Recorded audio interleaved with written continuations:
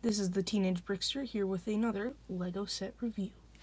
Today I will be looking at 6900, the Cyber Saucer. This is from the UFO sub-theme. It was released in 1997. It cost $22 and contained 114 pieces.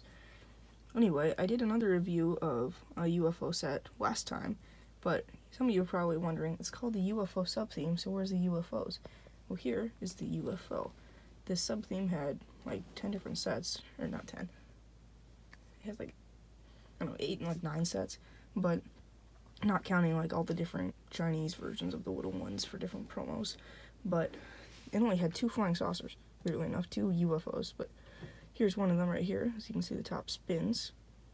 So this is a pretty decent set. Something interesting about it is that it was actually released twice under 2 different numbers, 6900 and 6999, because 6999 included a huge plastic alien mask, like what this guy's wearing right here, except in black, so that you could actually wear it and be an alien.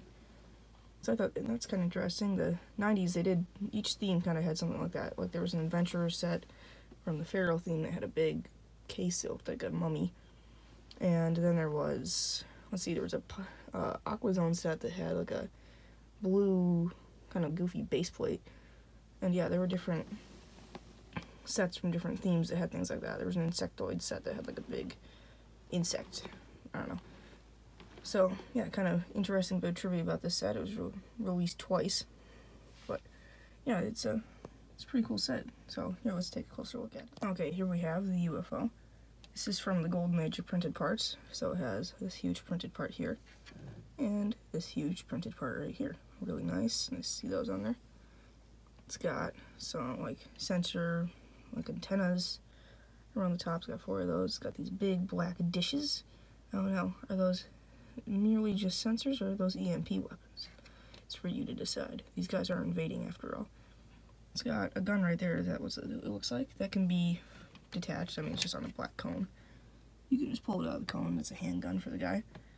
It's got one of these nice reflective kind of like wing panels. These were used across different space themes in the 90s.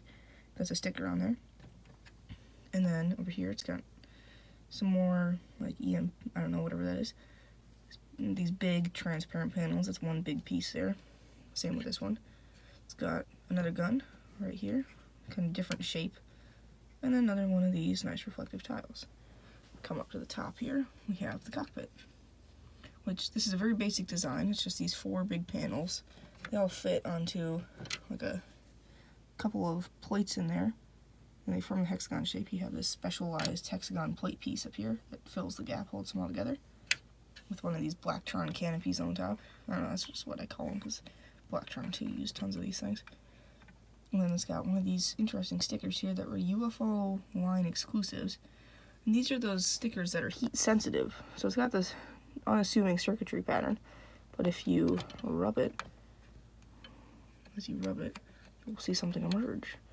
There is the UFO alien symbol, and it fades quickly. So it's just that symbol on that piece. It's got, this opens up obviously.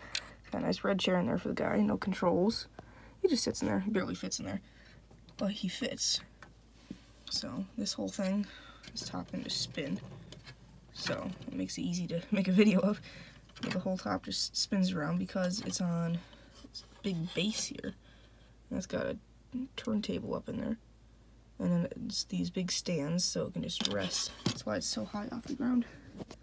Ah, shoot. Because it's got these big wing panels. This is one piece, big panel.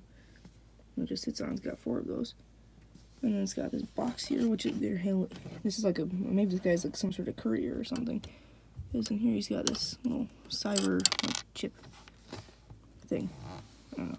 Just one of these little control panels on a 1x2 red plate.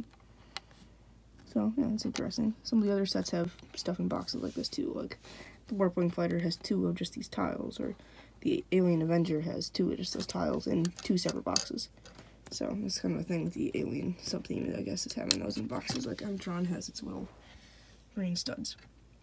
So it's a fun set. It's a good play set. I think it's a good set. So now I'll show you the minifigure, because the minifigure in the set is he's just awesome. Okay, so here we have the Blue Alien Commander, I think is what this guy's called. This is one of the actual aliens of the Alien sub-theme. It's not one of the robot guys. So as such, he gets his fancy breastplate right here. Big fancy breastplate there all the way around. His fancy helmet. The molded ridges on the sides. And yeah, breastplate was used for UFO theme and the insectoids theme. Helmet was UFO theme only. Since this is the Golden Age printed parts, it's printed up there. But the printing keeps on going. I just got printed right there. Shoot, will that focus? No, okay. Sorry, camera's not being cooperative. Okay. He's got fancy printing on his legs there with like some kind of fleshy detailing. I don't know what metallic silver flesh. I don't know if that's a thing, but I guess what it is with aliens. He's got kind of a belt there. Some sort of blue thing. Is that like their version of a pocket watch that's hanging down there? I don't know. They are aliens after all. And then up here, we've got a very crazy face. These guys had crazy faces. Look at that. There is a face. Because that has, if you can't see it, that's got metallic gold and silver is what forms the main face. And there's red right at the top there. That's a little red thing right there. He's got the two slanted eyes with black lines. I'm going to make him look kind of slitted. He's got kind of gill-like structures on the side there. It's right there. And he got a really goofy head. Trans neon green head. There you go. If you're a trans neon green lover, all your dreams are fulfilled. So, yeah, nice minifigure. These guys were really fancy printing. They made some good minifigures in the 90s. They still do, but some of these guys have fancier printing than stuff even today. So, yeah. That's the minifigure. This is the blue one. This guy's actually rare. He's only in this Cyber Saucer and then the Alien Avenger. So, more uncommon minifigure than, say, the red one, who's in like 3 sets. And the gray one's the rarest, but this guy is also very rare. Okay, here we have a quick look at the instruction book.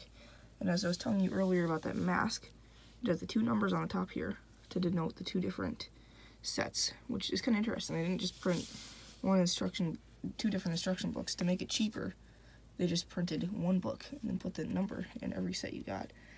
In this book, appearances are deceiving. It looks like you build it this way, but you build it that way, which I kind of like. I like that style. And flipping it around.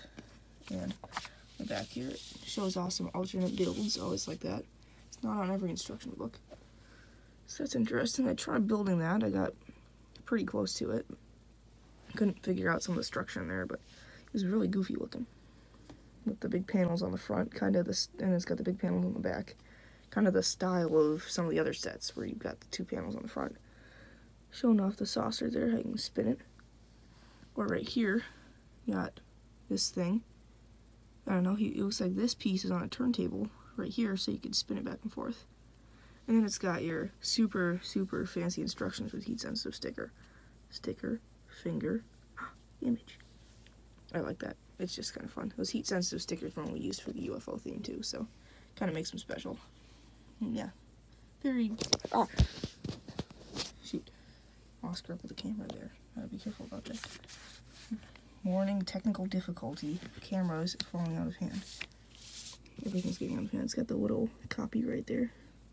I don't know. It's blurring. It's like it doesn't want me to show you the copyright. This was copyrighted by the LEGO Group in 1997. I'm just going to warn you, so you cannot print your own one of these instructions. If you want one with just 1 number on the top, you just have to like Sharpie that out or something. But yeah, that's the instructions for this. So yeah, this is a very fun set from a fun theme. I'm starting to really like. It's kind of fun. You just pick it up and spin it around. Very playable, switchable, and fly around the filming area. Oh, that's a secret thing. But anyway, if you wanted to pick this up, say, you can get it on eBay for around like 20 bucks. It's not an expensive set, something this size. If you want to get the big fancy mask with it, that can be running up to like $35–40. The mask on your own, you can sometimes find it for like 10 bucks on eBay. It's really random. But the mask is sometimes super expensive, sometimes it's super cheap. But it's a good set, not hard to find, thankfully.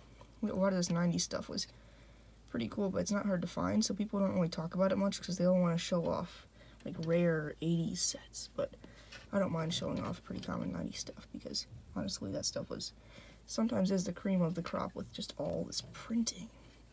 This one doesn't have a lot, but some of the other UFO stuff is just loaded. Well, thanks for watching this video. If you like this, press the like button. If you have any suggestions for how I'm making videos or like future videos, just leave a comment. I will be doing more of these UFO themed sets. Some smaller, some bigger. So yeah, stay tuned for that. And if you like my channel, then please subscribe, because that would be very nice. Well, thanks for watching.